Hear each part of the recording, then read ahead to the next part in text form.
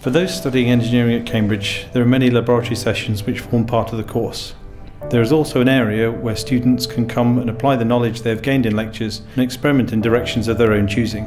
This area is called the Dyson Centre. The Dyson Centre is home to many student groups, teams and individual projects, much of which students undertake in their own time, and some of which are part of the engineering course. Some teams enter into competitions, some break records, some investigate new technologies, and some help people improve their lot in life. We have lots of 3D printers, laser cutters, plasma cutters. We have our own projects which we love, and also we're here as a resource for other societies to use because we have a lot of expertise within 3D printing. We were commissioned by the department itself to create some Christmas decorations for the foyer. If you look at them from any other angle, you can't really tell that they're snowflakes, but if you stand directly underneath them, it appears. I'm running a coursework module for second year undergraduates, so they have to work in groups of 6 to develop a robot to solve a specific task. It's great fun because we get to experience all the stages from the very design process to control to software. We're shown how to use some of these big machines, and what it means is that I can actually come here anytime and use the 3D printers, the laser cutters. The course in its nature is quite theoretical, but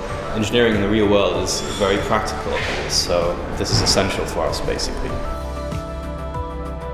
What we've designed here is a really simple, low-cost technology that automatically puts chlorine into the water. It's quite clever because it puts the right amount of chlorine into the water depending on the amount of water you have. We are the Formula student team for the University of Cambridge. We compete every year at Silverstone, and in the past we've competed in Germany and in Spain as well. It's a combination of designing parts, then going down to workshop spaces like the Dyson Centre, getting really hands-on and making them. So we're a student society that builds solar-powered cars, and every 2 years in Australia there is a competition called the World Solar Challenge. It's a race from the north of Australia to the south, and it's 3,000 kilometres in just 6 days. We've been building this marble run for the past year.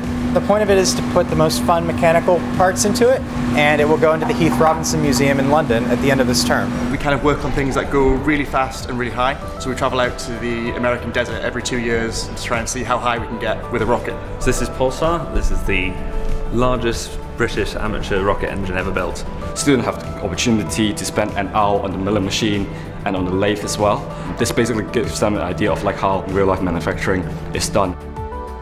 I think it's very important to do engineering outside of your course, and it's nice to be able to get out there and do something practical. This society for me brings art and engineering together in a way that I love. It's nice to see other people working on different engineering projects and different aspects. This is an amazing facility that I'd really encourage anyone to come along and have a look around and have a use for whatever projects that they might want to do.